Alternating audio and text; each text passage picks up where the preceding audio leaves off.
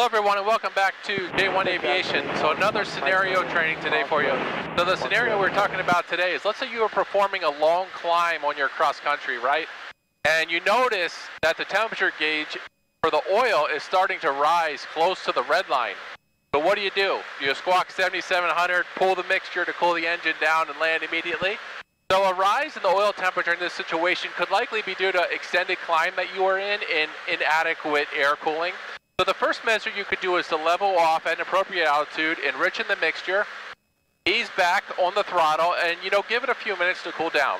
Likely you'll see the oil temperature start to return to normal levels, and then at this point you could continue the climb if necessary, maybe at a slightly lower climb angle this time. That might help keep the engine oil, from reaching those high levels.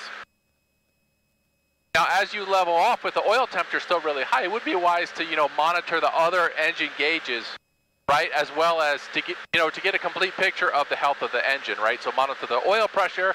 As oil overheats, right, it gets thinner, resulting in lower pressure. So if the temperature is hot and the pressure is falling, it might be time to think about landing. However, if the temperature is hot and the pressure is good, then give it a few minutes to cool down.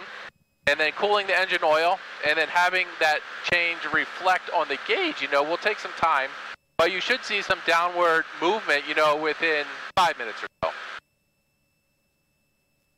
Now, as you level off, and you're waiting to see the downward movement in the oil temperature, it might be a good idea to take a quick glance, and be aware of what other airports are in the vicinity, just in case the oil temperature never comes down and some emergency situation develops, right? And of course, if you have a checklist for high oil temperature, that would be the time to reference that checklist.